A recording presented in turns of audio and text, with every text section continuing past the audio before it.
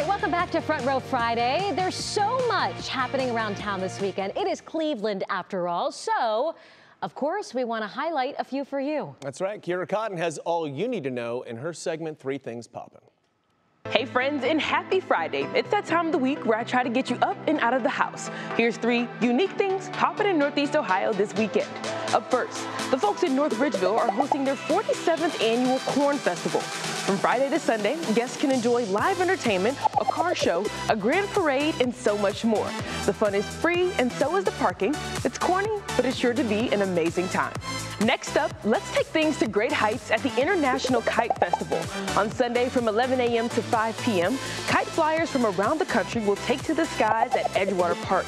The event, put on by the Ohio Society for the Elevation of Kites, is free and open to the public.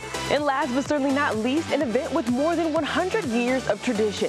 The Feast of the Assumption is taking place this weekend in Little Italy. The Catholic Street Festival takes place from Friday to Monday, and attendees can experience Italian food and desserts, live music, and rides for young children. The annual event is free and open to the public. And that wraps up the fun for this weekend, friends. As always, I have the details for each of these events up now on WKYC.com. For 3 News, I'm Kierra Cotton.